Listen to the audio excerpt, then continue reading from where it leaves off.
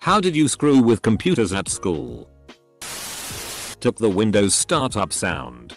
Edited in 8 minutes of dead air. Edited in 15 seconds of SX noises.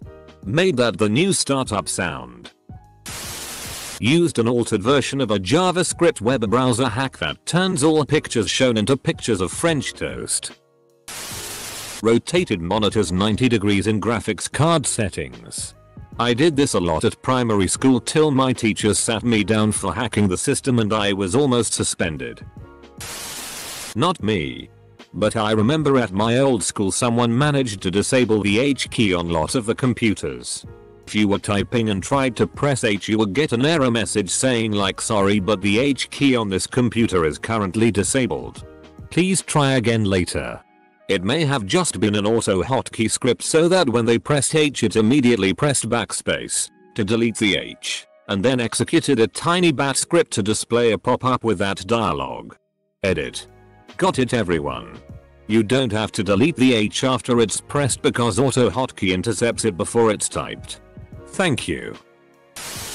Control plus Alt plus direction arrow to flip the screen's different directions. I stopped when I was told that could permanently mess up the computers. I started again in college. Edit. I did this to a friend and she didn't know how to undo it, so she turned her laptop sideways to Google how to fix it. I did that in grade school. They had to pay a computer technician to come in. He said that there was a virus. It wasn't fixable. And left. I flipped it back the next day. Unplug mouse from back of computers 1 and 2. Switch the plugs. But leave the mice where they were. Mouse in front of computer 1 is now plugged into computer 2 and vice versa. Watch the hilarity ensue. I straight up got detention for that once. Some BS. The dicks that provide me with job security. We would take a screenshot of the desktop as it is. Then delete all the icons off the desktop. And then make the screenshot we took the wallpaper. Watch people futilely click on the wallpaper. And enjoy. Edit. Something else we'd try on occasion. Since we were in graphic design class and had access to the necessary programs, besides Paint, was create fake Windows warning dialog boxes. We'd make them say things like, delete computer, comma, delete hard drive, comma, or something else totally obnoxious like that. Then we'd just remove the no option or make both the options say yes. When it was done, we'd add it to the wallpaper that's already on the computer, so that it looks like it's a real dialog box that's popped up on the screen. This only worked once or twice that I remember. I think we fooled the programming teacher, who was really just the baseball coach teaching a class in order to remain as the coach. It's harder to get someone with this one, but it's equally funny. Our school had a standard wrong password 3 times lockout rule. Given the IT teacher was a stone's throw from retirement, he wasn't the quickest. Our school network ran on Windows for Workgroups 3.0. Machines were locked down so you couldn't run your own programs on them. However, we discovered if you put a modified WinINI file that allowed you to install your own programs in a network drive that came before where the lockdown version was stored, it would use that and you could install stuff. And that was my first introduction to Doom multiplayer. Somebody threw a Molotov cocktail into the window of a computer lab at my school. It was over a weekend, thankfully, so nobody was there. But it destroyed all of the computers in the room. My friend and I got blamed for it because the teacher whose lab it was thought we didn't like her, which we didn't. Thankfully, our alibi was that we were on a plane flying back from a school exchange trip to Belgium when the damage occurred. There were several teachers on the flight to corroborate our story. That, and, you know, plane tickets should have had a better firewall. Back when the mice had balls, we'd remove the balls and leave the rest of the mouse. Side note, does this count as neutering computer mice? Soundboards. Holy shit, we were little demons in middle school with those things. My personal favorites were either Arnold Schwarzenegger or Pulp Fiction. And the teacher would ask if there any questions. From the back of the class you would hear in a thunderous voice, WHO is your daddy and what does he do? Followed by an eruption of laughter. Also following up anytime the teacher said, "That's correct" with correctamundo. If you're reading this M's. Jadish, I'm so sorry. Edit. Oh yeah, almost forgot. Some kid found a way to print from all of the printers in the school from one computer. So naturally someone printed 800 copies of a piece of shit to all the computers in the school. 'Twas known as Brown Tuesday. Nothing malicious. Really. Just bypassing the security BS and playing a little lot of StarCraft. Our IT was shitty at our school. If you knew the specific computer number you could make it shut down only using the Windows command. Eggs. The staff stopped setting the fun in it when we found the principal's computer number. I just put a bunch of strange messages in autoexec. Bat. Every time the thing would boot up. Do not look behind you. Or the package has been delivered. It's in locker number, of unused locker, or something like it would pop up.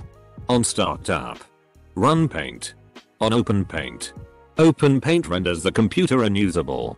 When I first started working in computers we edited autoexec. Bat for a co-worker named Greg. If login name is Greg logout. Hilarity ensues. This probably shows my age but we'd open BASIC and write a little program that went something like this. 10 LPRINT you suck. 20 go to 10. Then we'd edit the shortcut to a popular program. Same as Word. To link to this program instead. When an unsuspecting user clicked to open what they thought was a legit program. Instead they'd be treated to the dot matrix printer screeching out "You suck. You suck. You suck." Forever. Only way to stop it was to find and terminate the program. Powering down the printer and turning it back on again wouldn't do it. I did something similar. I wrote a batch script that echo LPRN in a loop with a wait command on a computer in the back of the lab without a monitor. The printer spit out a blank page every 5 minutes for the whole year and they never figured it out. They even replaced the printer thinking it was defective. They finally just assigned someone at the beginning of each period to take it from the tray and put it back in the printer. Me and a friend replaced our CS Stitches my computer icon with a shutdown shortcut. Displaying a muahaha message for 3 seconds turning of the computer. She clicked it 3 times. Wasn't really the sharpest arrow in the quiver. Not me but some guy has been updating a games folder on the school's public H drive. None of the teachers or tech supports guys can get rid of it or set it up so we can't use it. No one knows where it came from except it's been there since forever. It has Counter-Strike 1.6. Day of Defeat. Halo CE. A Halo odds emulator. It actually works. I too have questions. Roller Coaster Tycoon. Team Fortress Classic. Doom. Kota. Minecraft. Old School RuneScape. ES. Morrowind and a few others. Edit. Like a lot of people asked. I went and looked at the games folder to try to copy it. Much to my dismay, and others, the folder is now almost all gutted excluding a proxy program. Halo CE. Undertale. And Counter-Strike 1.6. I did not deliver since I don't think those games are why some people wanted a Dropbox of the file. Sorry you guys. Not sure what happened but I'm just as bummed as you are. In 1998 this idiot brought like 5 PRN pictures on a floppy disk and decided to open them in computer class. Suspended on the spot. I have no idea what the FCK he expected to happen. Guess he was thinking with his hard drive not his floppy disk if you know what I'm saying. Shift plus print screen to capture desktop open paint Control plus V rotate image upside down and save set image as desktop background auto high taskbar on desktop. Moved all of the abacus beads to one side. I'm older than most Redditors. When I went to school, electricity wasn't invented yet. We used candles to watch TV. I would always switch the buttons on the keyboards to spell dick or something lol. In 5th grade I found out you could set words to autocorrect to whatever you want in Ms. Word. Then word got out and suddenly half of the words you typed on any computer would autocorrect to I love dicks in my butt lolololo. The teachers were horrified. Edit. I went to school with you crazy Cooper. Nicolas Cage Chrome extension. My school had one of those annoying monitoring programs so the librarian could quickly see what you were doing and take control. And usually the ass would just turn the computer off. Someone found out then when she started watching a small square appeared in the top left corner of the screen. If you right click this square you could reverse the control and take her computer over. Someone took over and rather quickly hit delete on the Windows folder. It didn't work but it helped stop the overbearing watchful eye of the shttty librarian. Just imagine her facial expressions when she noticed her computer being possessed. I would always take the little ball out of the bottoms of the mice. Guaranteed an afternoon of entertainment every time. Now you have to put tape over the laser. Windows NT allowed you to specify the network name and we were allowed to change it on the login prompt. I replaced an E with a special character on the best computer in the lab, effectively making it my computer. We pretty much ran the network. It was up or down at our whim. The entire network used hubs. And this was right as routers were becoming a thing so they were not yet economical. We would shut down the entire network with a repeating ping command in DOS set to max packet size. It was far too simple.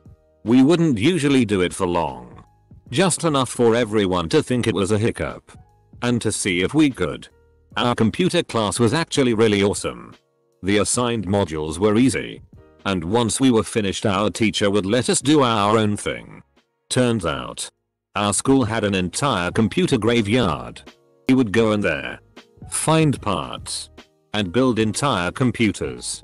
Eventually we had a separate network of 8 or 10 machines that we used exclusively for Quake 2 and the original Halo.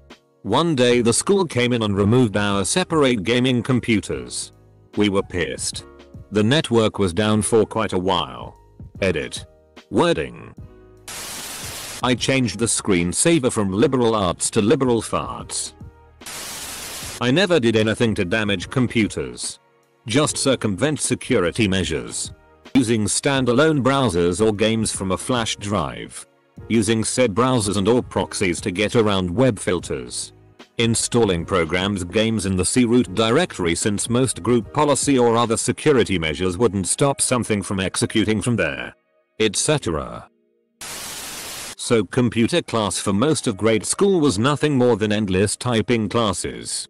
She sells seashells by the seashore and other tongue twisters to get us practicing home rows and typing quickly. Absolutely mind-numbingly dull. Sure. Getting to play Commander Kino Wolfenstein after was nice. But the reward was nowhere near worth the effort to reach it. And the teacher would constantly get frustrated with me ditching homorows and finishing faster and accurately without them. So one day, with us both being frustrated with each other, I restarted the computer and opened the BIOS setup utility and started changing random settings to random values. Child me was vindictive. Yeah, I was a typing pro due to my online gaming habits back in middle school, StarCraft, Diablo 2, Warcraft 3 and whatnot.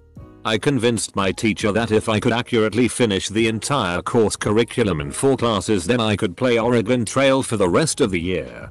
A lot of settlers died from dysentery that semester. Finally, I can contribute. I was in college. In a classroom. Waiting my turn to an exam. Which was held in another room. Bored out of my mind. Behind me was a PC. I saw a red button that said 220. I say out loud, what does this button do? And turn the button. The button now says 150 and a loud bang and smoke comes from inside the PC unit. I turned the power supply unit from 220V to 150V. Which toasted it. The room was full with my colleagues. Everybody looks at me in disbelief. I begin to laugh out loud. Not believing what just happened. Luckily, nobody told on me to the professor. Which was a difficult guy.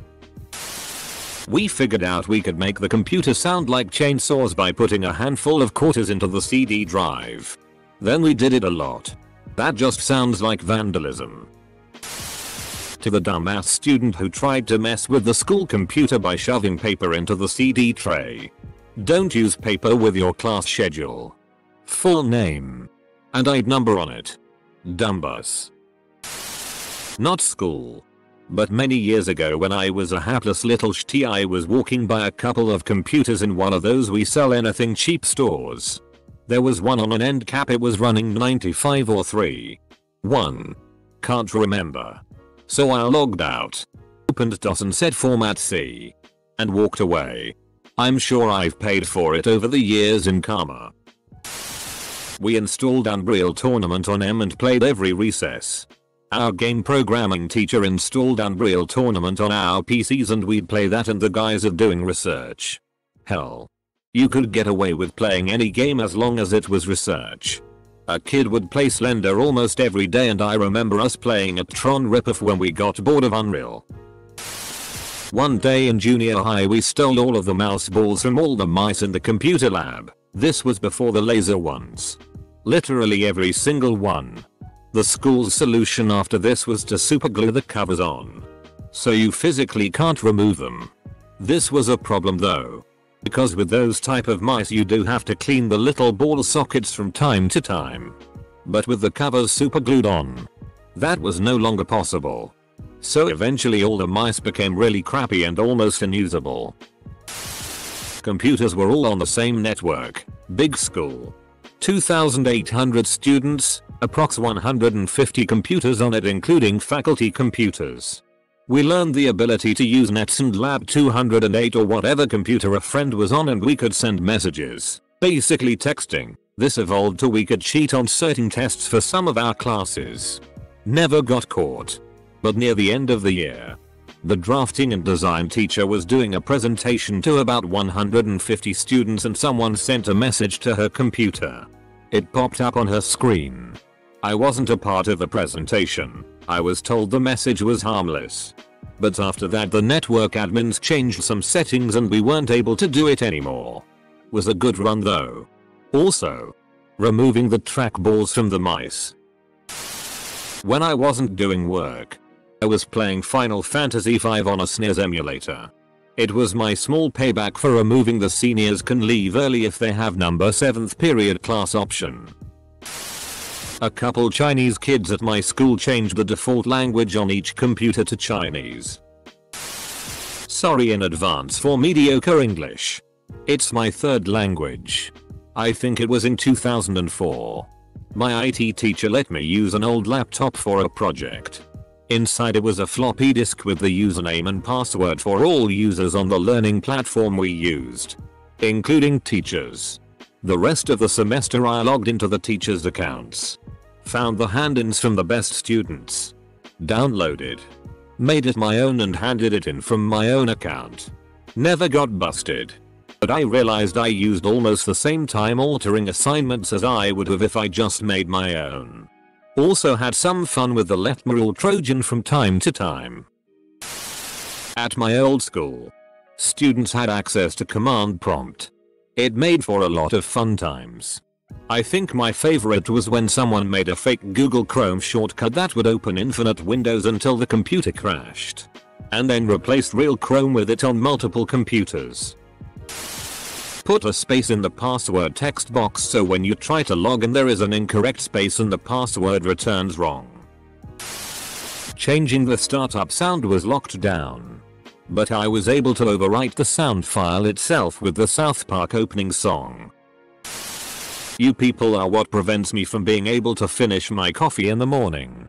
Damn you all. Admittedly, I sometimes go into web browsers on random computers while other students are away and change the default search engine to Bing. You're the real monster. 10 print Kurt Ludwig is awesome. 20 go to 10. Run. We had WinXP at school and could only use the guest user to do work and stuff. BIOS was password protected, but it had a floppy CCAT boot. So I made a bootable floppy. Copied command line WinRAR on it. Stole SAM file from system folder. Later on at home brute forced the password for 8 hours. On the next day everyone could log in as an admin and install all kinds of shit. This went on for about a month until someone found out. IT techs and teachers were f***ing pissed. No one ratted me out though. I was kind of a hero lol. Astronomer here. I installed SETI at home on all the computers in the computer lab the week before summer break. I suspected, and was proven right when I checked my account, that they never bothered to turn the machines off for months. So hey, might as well do citizen science. My friend and I entered into the operating system itself a virus that would essentially hunt through email accounts with edu address, so all teachers and administration, and display a picture of two women having sex. If the operator clicked equals 10 times, a video started. If the operator clicked 20 times, the noise started. The only way to get rid of it was pretty simple. CTR. Alt. Det and use taskbar to shut it down. Not that complex obviously. Although to be honest I didn't do a lot of programming. I did some of the basics. However, I mostly did the strategic planning of how we were actually going to get it done and implement it. My friend's dad was a programmer and hobbyist hacker, so he actually helped my friend design it. I still find it hilarious that his dad was willing to FCK with the teachers. He must have really hated our school lol. However, most teachers didn't know that. They didn't know who did it. But it was hilarious. I don't know if the new Macs did this, but I remember in my elementary school we only used crappy Mac computers, and I remember if you press Ctrl plus Alt plus Del I think all at once and then H, you could reverse the colors on the computer. I used to do that all the time during 3rd and 4th grade.